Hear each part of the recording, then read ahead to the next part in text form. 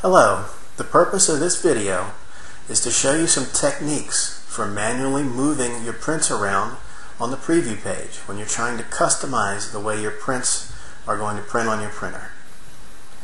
Now, carrying on from the getting started video where we showed you how to add prints of certain sizes to the page, I'm just going to select a print and I'm going to hold the right mouse button. The sizes pop up. I'm going to choose a 5x7 for this print, and I want a 2x3 of this one, and let's say a 2x3 of that one. Now I have a 5x7 and two wallets on the page, and everything looks great. Qimage has arranged those automatically, but let's say I want to do some custom work. I don't quite like the way that this looks, and I want to customize where those prints are on the page. And just like in the getting started video where we showed the full page editor and the cropping tools, I'm going to go to this edit page button here, click that, and we get to the full page editor. Here's the cropping tab from the getting started video where we can adjust which portion of the image will print. And here's the size and location tab that I'm going to be using in this video. Now when you move prints on the page, of course you can move them manually by just clicking and dragging. Let's say I wanted this print to be 1 inch from the left and 1 inch from the top. I can click and drag, and I can get it pretty close just by eyeballing it. But let's say I want to make a precision placement of this print. I'm just going to click on it, and since I have a mat that this print is going to go in, or maybe I have this is going to go in a binder and I want to punch some holes here, I have a reason for this image being at 1 inch from the top and 1 inch from the left. So I click it to select it. I'm going to go over here on the size and location tab. I'm going to put a 1 in the left location and a 1 in the top one. And that means this print will be 1 inch from the top of the paper and 1 inch from the left side.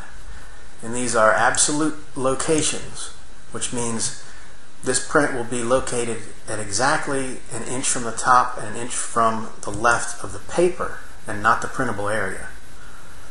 Now that I've moved this print, I also want to do something to these two down here so that they match, so that they're aligned. Now again, I can click and move these around, but again, there's a tool that I can use that will allow me to bump move these to other edges on the page. And the way that that works is like this. I have the print selected here. You can see by the blue border that it's selected. Now, if I hold the control key and hit the right arrow on the keyboard, it will actually move this print to the right and bump it against the next edge that it finds, which is going to be this one right here. So let's try it. Hold the control key on the keyboard, right arrow, and it's automatically found the next edge available, and that was this one. So now they're perfectly aligned here on the left side.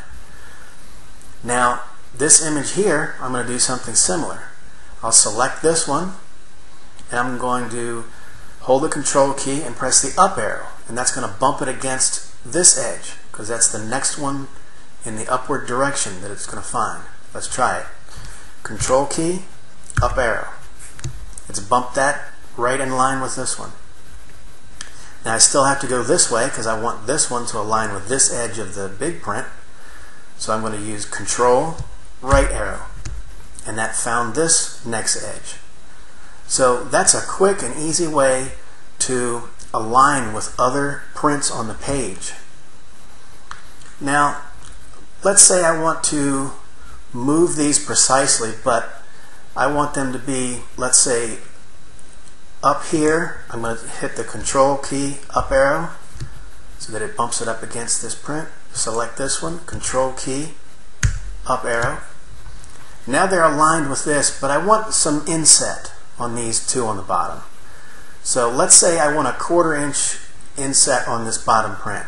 It's already selected. If I hold the Shift key instead of the Control key this time, I'm going to hold the Shift key, right arrow. That gives me an 1/8 of an inch movement each time I hit the right arrow. So Shift key, that's 1/8 inch, 1/4 inch. I just hit the right arrow twice. Similarly on this one, Shift key, left arrow, left arrow. That's 1/8 and then 1/4 inch.